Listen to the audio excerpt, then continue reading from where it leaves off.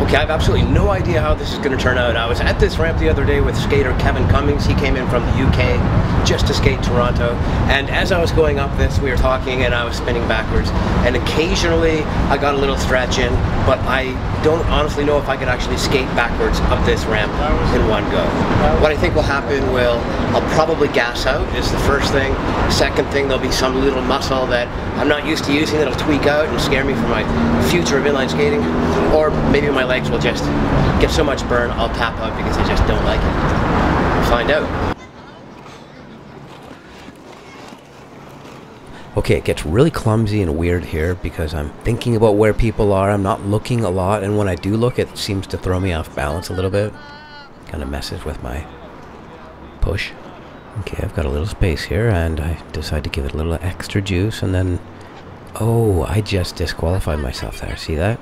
I turned my feet uphill for a second. So on the uphill here, I do find a pretty good rhythm, but I'm quite tired, so I have a fair amount of difficulty giving myself a good push. I'm losing strength and on the border of becoming a little clumsy. A little fair. I'm saying such bullshit commentary today. And look at this final stretch. It's just painfully slow. I know that I can make it to the top if I don't crowd myself on that wall. But wow, what a grimy experience. I felt like a bit of an idiot going up the hill like that. Oh my god, that sucked.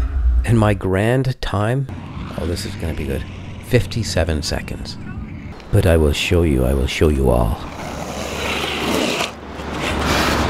That was such shite. I was terrible at that. So I think I disqualified myself halfway up when I went a little on the sideways. Yes, it felt sublime skating up this at full tilt. I let this roll so you can see the reaction of the couple when I get to the gate. Nothing terrible, just a little more acoustic stimuli that I had planned to produce. Contact made at 14.2 seconds.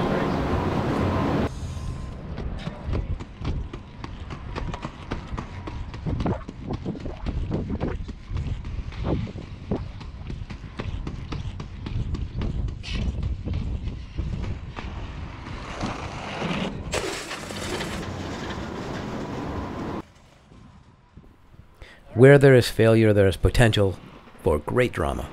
And there's definitely going to be a huge upgrade in the way I tackle this hill. I'm going to do it a few more times before I show you on video just how amazing I've become at the backward uphill sprint.